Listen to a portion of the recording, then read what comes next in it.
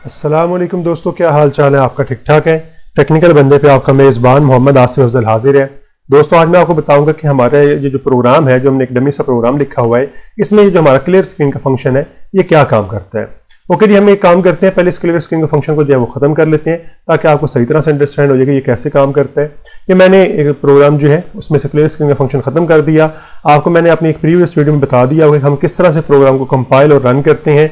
फिर दोबारा से बताता हूँ, Alt F9 करेंगे तो आपका प्रोग्राम कंपाइल हो जाएगा और कंट्रोल F9 करेंगे तो आपका प्रोग्राम जो है वो रन हो जाएगा। अब रन हो गया, अगर आप यहाँ पे देखें उसने 2 दफ़ा में जो हेलो वर्ड दिखा दिया है और मैं इसके बाद फिर जो है इस प्रोग्राम को जो है वो रन करता हूँ। अब इस प्रोग्राम को जो है दोबारा से रन करूंगा तो मेरे पास जो है वो उसी तरह से Alt F9 जो है, मैं अभी फिलहाल क्लियर स्क्रीन का फंक्शन यहाँ से दोबारा खत्म करके दोबारा इसे रन करता हूँ।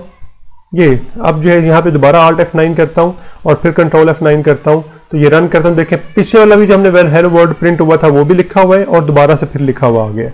अगेन मैं कंट्रोल F9 करता हूँ, फिर रन करता हूँ, फिर पुराने वाला हेलो वर्ड भी लिखा हुआ है और एक और आ गया। इसी तरह मैं कंट्रोल F9 करता जाऊंगा तो देखें यहाँ पे जो है हमारे पास ये हेलो वर्ड जो है बढ़ता जा रहा है। ठीक है जी, अगर आप देखें तो इस तरह हर दफ़ा हमारे पास एक लाइन जो है बढ़ती जा रही है और फिर कंट्रोल F9 किया तो ये देखें हमारे पास ये हो रहा है कि जो मैं प्रोग्राम बार बार रन कर रहा हूँ, अगर आप एक ही प्रोग्राम बार बार रन कर रहे हैं या मल्टीपल प्रोग्राम रन कर रहे हैं तो जो उनकी आउटपुट होगी वो यहाँ पे ब्लैक स्क्रीन के ऊपर जो आपको नजर आ रही होगी, यानी जो पुरानी आउटपुट है वो भी पड़ी होगी और आप जो नई आउटपुट कर रहे हैं हर दफ़ा कंट्रोल F9 करके रन कर रहे हैं प्रोग्राम को, वो भी आउटपुट यहीं पर आपको जो है वो नजर आ रही है।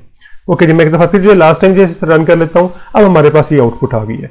अब हो ये रहा है कि जो आपकी आउटपुट है वो आपकी आउटपुट स्क्रीन के ऊपर जो है वो रहती है, वो ख़त्म नहीं होती। और अगर आपने उसे ख़त्म करना हो तो आप क्या करते हैं, यहाँ पे फिर जो क्लियर स्क्रीन का फंक्शन जो है उसका इस्तेमाल कर लेते हैं। लेकिन ये मैंने क्लियर स्क्रीन का फंक्शन जो है वो लिख लिया।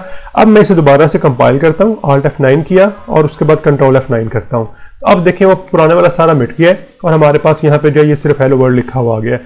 अगेन मैं कंट्रोल F9 करता हूँ तो फिर देखें एक दफ़ा ही लिखा हुआ आ रहा है। होता ये है कि जब आपका प्रोग्राम एग्जीक्यूट होता है तो देखें हमारे प्रोग्राम के अंदर हमेशा एक सीक्वेंस से जो है प्रोग्राम चलता है, क्योंकि हमने अभी इसमें कोई और स्ट्रक्चर इस्तेमाल नहीं किया हुआ। सबसे पहले क्लियर स्क्रीन का फंक्शन जो है कॉल होगा। जैसे ये फंक्शन कॉल होगा तो ये क्या करेगा, जो भी आउटपुट स्क्रीन के ऊपर लिखा होता है उस सारे को ये क्लियर कर देता है और उसके बाद फिर ये दोबारा प्रिंट एफ लिख देता है। और इसका तरीकेकार भी होता है कि आपने क्लियर स्क्रीन फंक्शन को हमेशा जो भी आपने प्रिंट एफ अपने प्रोग्राम के अंदर इस्तेमाल किया उनसे पहले इस्तेमाल करना है और आमतौर पर जब आप वेरिएबल डिक्लेयर कर लें तो उसके बाद इस्तेमाल करना होता है।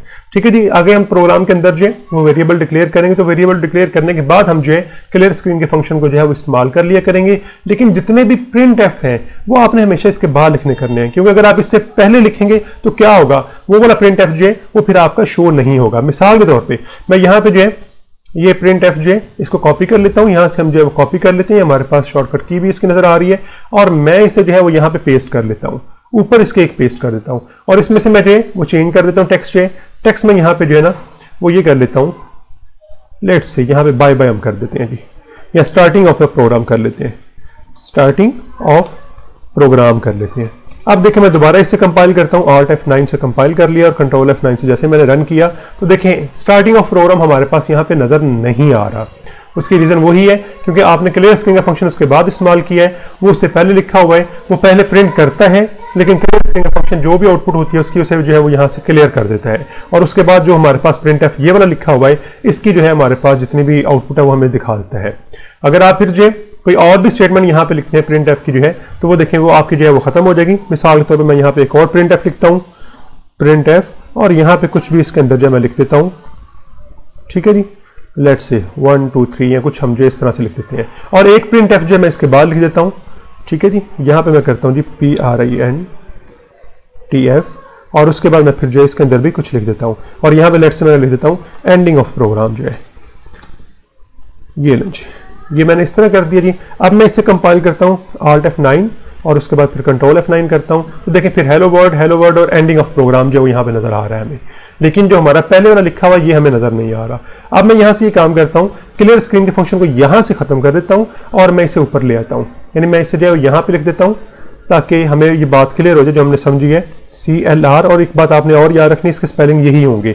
आप अपने पास पूरा क्लियर स्क्रीन जो है वो नहीं लिख सकते, CLR SCR ही आपने लिखना है। और थंब रूल का आपने ख्याल रखना है। थंब रूल में मैंने आपको बताया था कि आपने सारे जितने भी फंक्शन है वो हमेशा स्मॉल में लिखने हैं, आपने कैपिटल अल्फाबेट में नहीं लिखने जो है।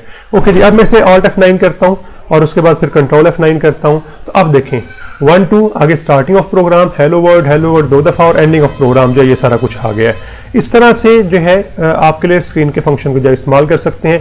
अगर आप क्लियर स्क्रीन का फंक्शन जो है जहां पे भी ले आएंगे उससे पहले जो कुछ भी प्रिंट एफ में होगा वो सारा आपका खत्म हो जाएगा, वो क्लियर कर दिया करेगा। इसलिए आपने अपने प्रोग्राम के अंदर हमेशा ख्याल रखना है कि जब भी आपने क्लियर स्क्रीन का फंक्शन इस्तेमाल करना है तो जो आप प्रिंट करना चाह रहे हो वो सारी चीजें प्रिंट एफ जो है वो आपने बाद में लिखने हैं। और जो आपकी पुराने वाली अगर आपने आउटपुट जो है क्लियर करनी है तो आप फिर क्लियर स्क्रीन का फंक्शन जो शुरू में इस्तेमाल करते हुए पुराने वाली आउटपुट जो क्लियर कर सकते हैं। लेकिन जो आपने वेरिएबल डिक्लेरेशन करनी है उसका तरीकेकार ये होता है कि वो आपने हमेशा क्लियर स्क्रीन से पहले ही डिक्लेयर किया करना है। तो उम्मीद है आपको इतनी डेमोंस्ट्रेशन से क्लियर स्क्रीन के फंक्शन की समझ आ गई होगी। तो वीडियो को जरूर लाइक कर दीजिएगा और अगर अभी तक आपने मेरा चैनल सब्सक्राइब नहीं किया तो प्लीज मेरे चैनल को सब्सक्राइब कर दें और साथ में लगे बेल के आइकन को जरूर प्रेस कर दीजिएगा ताकि मेरे आने वाली नई जितनी भी वीडियोस हैं उनके नोटिफिकेशन आप तक वक्त पे पहुंचते रहें। ओके जी, मिलते हैं अपने नेक्स्ट वीडियो के अंदर।